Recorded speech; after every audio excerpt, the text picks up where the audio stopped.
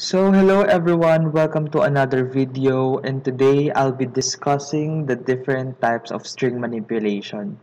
So we encounter strings when we ask a user for his names, asking for a user for the different information. So today we'll be discussing the different operations that we could perform in a string function or in a string variable. So first is we'll be declaring a string. So we could name it as str string as, so there's a data type called string.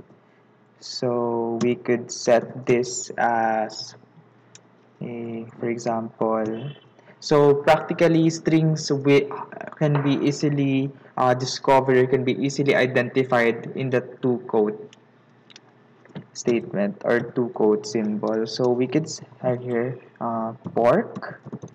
Okay. So the next one here is we also declare another string as string chop. So just want to say sorry for those who are not eating pork, but I love pork chop. So anyway, so the next one here is we want to combine these two strings together. So we could add it here and console that right line. Okay. So for example, we want to combine these two strings. We can easily do this by adding str string, then ampersand. So this will combine these two strings together. And let's add the string. Oh no, str string 1. So we should expect that there will be an output pork chop. Okay. So while waiting, okay.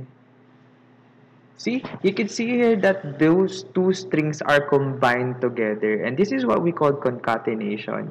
So we could also add space between these two since we don't want to see a word with no space.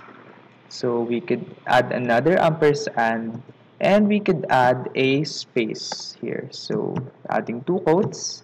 So let's just enter a, okay. So let's just enter a space. So we are expecting that the pork and the chop will have a distance between them. Kasi diba, distansya lang. So yun. So we can see here pork chop. So that is how we use concatenation in string. So okay, let me just comment it here. So next is how we will be identifying the length of strings. And most of the time, when we are checking for the passwords, when we are checking on the input or the maximum characters for a certain program, so we use character length. So to be able to identify the length of an array, we could use the len function. So first is we will be declaring another string, str length as string. Okay, it's not a good variable.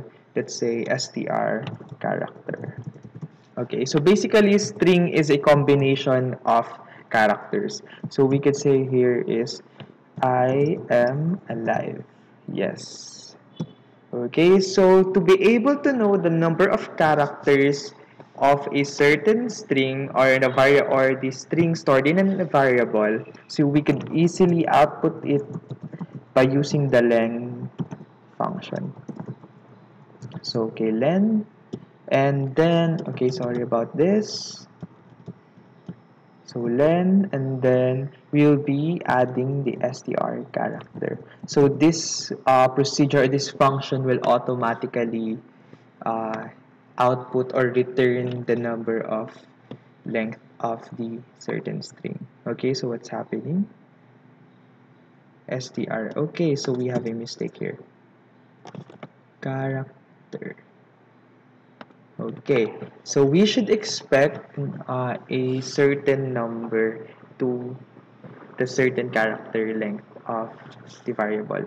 Okay, so you can see here that there is 10. However, there are only 1, 2, 3, 4, 5, 6, 7, 8. So there is only 8 characters. So basically, within a string, since it's a combination of characters, space is also a character. That's why the length of the string is 10. So that is how we use the len function in Visual Basic. So now proceeding to the next one. So let me just comment it here again. So we'll be using another string manipulation function in Visual Basic. So let me just reuse this this declaration. So there are different types of Microsoft Visual Basic left-right structure, but I'll be showing the basic string manipulation on the left and on the right. So I am alive, I am free. Okay, so we could use this string as a reference. So what will happen if we use the Microsoft Visual Studio Basic left? So let me just output it here. Okay, so Microsoft. So this is a stored function within the Visual Basic programming language. So Visual Basic. Then wait, what's happening? Okay, that left. Then will be, so there are two parameters for Visual Basic left. So we will first add this str character, and then the number, we have to indicate here the integer where we want, or the characters we want from the left side. So we can set it as 2 for the time being. So we should expect to have in output, so 2 here, so left side, so 1 and 2. So we are expecting a character I. Okay, so you can see here that the function returned an I. So what if we increase the number from the left? So let's say it 5. Okay, so we should expect that I am, yeah, the word I am. You can see here. So this is how we use this function, or the string manipulation of Microsoft Visual Basic left. So what if we use the right statement? So okay, we can see here. So to compare the results of the two, we will just be leaving it uncommented. So okay, so we can see here that we are expecting a word free. Okay, so I am and then free. So that's basically how we use the Visual Basic left and right. So for example, we are asked to get the number or to get the character on the left side of the string. So you can easily do it using Visual Basic. So okay, so let me just comment it here. So for the last string manipulation technique that I'll be teaching is the trim function. So maybe you're asking, what is a trim function? So first is I'll be showing to you a simple string with a leading space. So let me just redeclare this variable. For example, we added a trailing space, or a space on the start of the string. So let me just output this. Okay, so str character. So we should expect, of course, the string has a space the moment that we have already output it. So okay, so you can see here that there's a space there since we already set it there.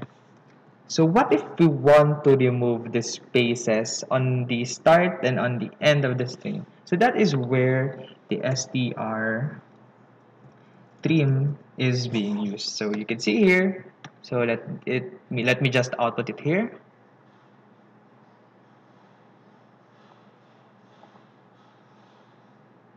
Okay, so you can see here that it removed the trailing space, or the space in the front of the code. So that is where the trim function is being used. You could also use the trim start, so that you will just, if you don't want to remove the spaces on the end of the string, you can use the trim start. Okay, so we should see a similar output. Okay, so that's basically how we use the trim function. So the next one is, or the last one, is the replace function. For example, we have a number or a huge number of string, and we want to replace all of that word in a single code. So you can see here that we could redeclare this again. Okay, So we remove this. So what if we want to replace alive by another word without using loops? So we can easily do this by declaring or even using the function replace. Okay, let me just set another function here. So str character is equal to replace. So we have a replace stored word. So first is the expression or the string that we will be replacing. So let me just set it here as the str character. And the word, and here is the find as string. So this is the word that we want to replace. So for example, we want to replace the word free. And what do you think that we could change is maybe not free. It's easier that way. So not free. Okay. So we could expect a I am alive, not I am not free. Okay, so we could output this by using the statement str character. Okay, so let me just output it here. So you can see here, I am alive, I am not free. So basically, this code first replaces or finds the free word here, and if he finds it, or if the code finds it, it will replace it by another word on the third parameter. So that's basically one of the basics of string manipulation techniques. So see you guys on the next video.